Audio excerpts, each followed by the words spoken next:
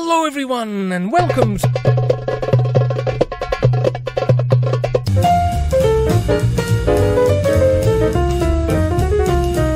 This is Africa, and here's Morocco, and here's land claimed by Morocco. Now let's take a look, shall we? The history of Morocco stretches way back to the invisible days of the ancient past. Out of the thick shadows of those distant times, we discern the arrival of the people group known as the Amazigh in the singular, better known in the West as Berbers, a nomadic people who spread through and settled across much of North Africa. For many, many centuries they dwelt in the land undisturbed by intruders, but then they were disturbed by intruders. From around the 8th century BC, the Phoenicians founded settlements on the coast and did Phoenician things, the cities afterwards falling under the rule of Phoenicia's biggest colony of Carthage in Tunisia. Sometime during the 3rd century BC, the Berbers formed a kingdom of their own called Mauritania, not to be confused with the modern country of that name. Anyway, there's no confusing the next invaders, the Romans, who took over under Emperor Claudius, after unofficially ruling via puppet kings for many years. The Romans, as usual, left traces of their occupation still standing after 2,000 years.